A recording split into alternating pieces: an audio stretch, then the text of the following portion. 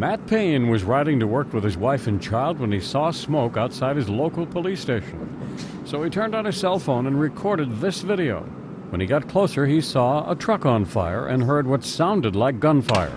I looked to the right, and in the field just across the street from the police station, about 30 or 50 feet off of the curb, was a man out there standing up in the field, had a bulletproof vest, flak jacket on, and then a gun, a rifle that looked somewhat like a military-type rifle. He sped away and then recorded more video from a safer distance, and he heard what sounded like more gunshots.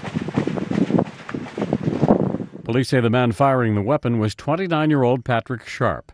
They say he towed a trailer full of explosives to the police station and set fire to his pickup, apparently trying to lure people outside to kill them.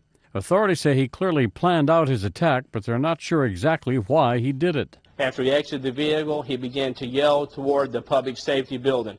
What specifically he yelled, we do not know at this point. He was activating his plan. He was heavily armed.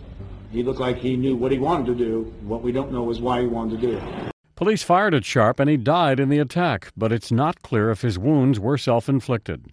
Authorities say Sharp fired at least 100 rounds at the police station, and they found an assault rifle, a shotgun, and a handgun on him.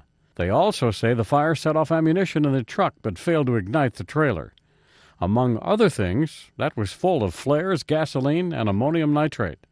Police say no one else was injured in the incident, but a nearby college went into lockdown. Brian Thomas, The Associated Press.